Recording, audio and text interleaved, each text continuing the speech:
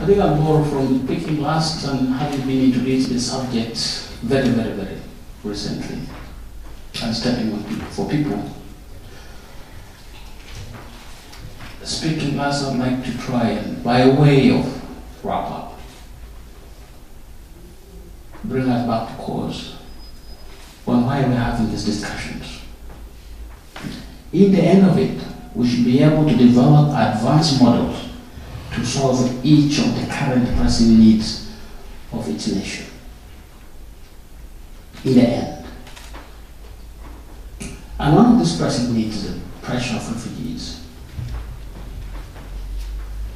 And that's what we need to deal with. By the time the Refugee Convention was being passed by the United Nations in 1951, it was only 3 years, 2, 3, 4 years after the declaration, the UN declaration. It was about 2, 3 years after the end of the Second World War. It was in response to displacement that had resulted from the war.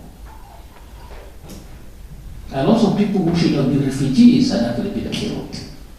So they were not refugees anymore. As we speak today, and if you add the factor of internally displaced persons, which Mr. Skinters talked about, you have the shocking statistic of 65 million people which has been given to us. If you go online, you'll find 2.6 in Middle East and North Africa, 4.3 million in Africa, 3.5 in Asia and Pacific, in Europe around 4.3, in the Americas and so on and so forth. These are not good statistics. So if you take from 1951 when this convention was passed, to date, there's been a huge increment on the number of people that are displaced. I want us to think 15 years, 20 years from today. What will be the scale of displacement of people? Internally, in their own country, and externally in other countries. And the reason that I'm citing these definitions, they're running away from war, persecution, and sometimes natural disasters.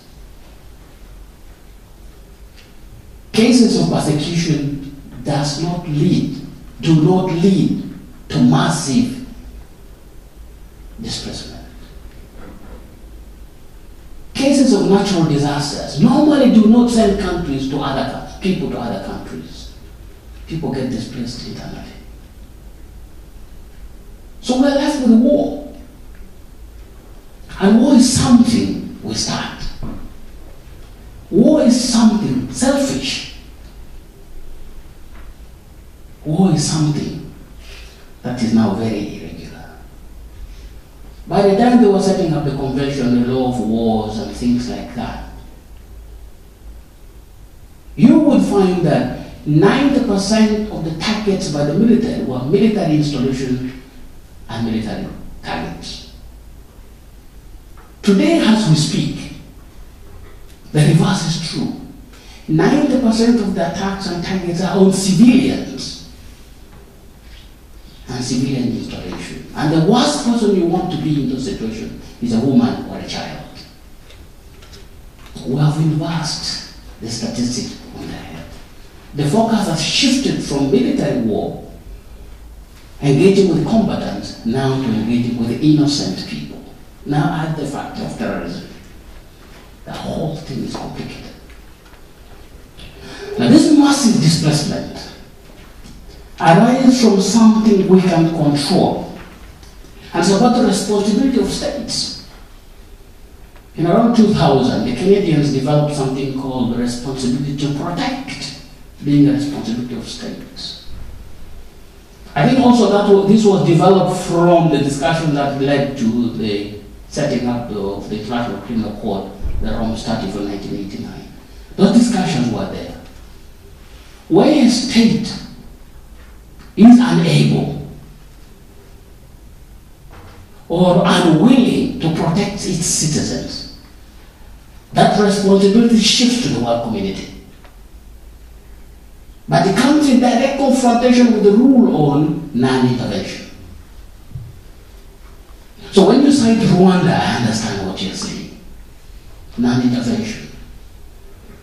Rwanda was unable to protect its citizens. It could have been, should have been the responsibility of the world community to get in, but they pleaded non-intervention. Domestic affairs of countries. 1 million people died.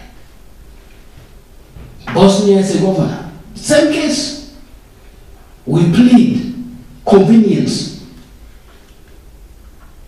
And we say our mandate and our engagement. And people die. Is it time to begin exploring the possibility of reinstating the Canadian argument of the responsibility to protect being a world responsibility? Is this something Global Peace Foundation would like to pursue? It's a solid argument.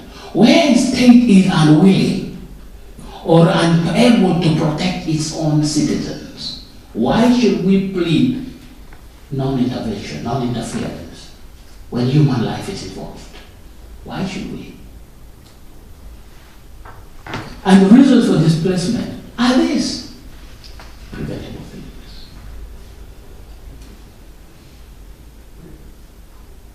So my own take in all this discussion is that we may need to interrogate these matters more. The presence of refugees in their millions is a manifestation of some problem.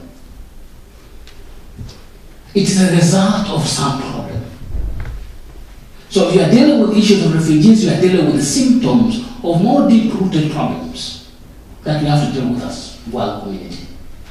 How do we go that far? The causes of what make people get displaced destroys what we are calling social cohesion. If this was a community we were living in, all of a sudden there's war. We all run our separate ways, we find ourselves in different countries. The social cohesion we initially had is disrupted, it's destroyed. Even if we all brought back after 10 years, all of us are brought back here, we will not be the same. We will not respond the same way. We will not act the same way. Our responsibilities will now differ. Our languages will shift and our priorities will be different. How do you restore this? Now, to people who are out of these other countries, they are no longer in their own environment. I think my colleague has explained it better. Being a practitioner, I am not. I'm not a non-profit worker. I'm an agricultural economist and a lawyer. That is what I was trained to do. But that is where we are. People all of a sudden have to get new identities, make new relationships, and from that build new frameworks of social cohesion. What do we do with this? The framework which my colleague was using to deal with issues of refugees were made in 1951 with the protocols, additional protocols that were passed in the process. Are they still valid? Don't you think that could be a place to start? Don't you think we need to review, renegotiate these issues of refugees and the convention that govern state responsibility to stateless persons? Don't you think it's the time we initiated that discussion? That we may need to overhaul these frameworks and come up with more humane principles to deal with the new refugee crisis. And crisis is basically about our resources and response system to the problem that's now so big. Because if the resources were sufficient and our response systems were adequate, there would not be a crisis of refugees at all.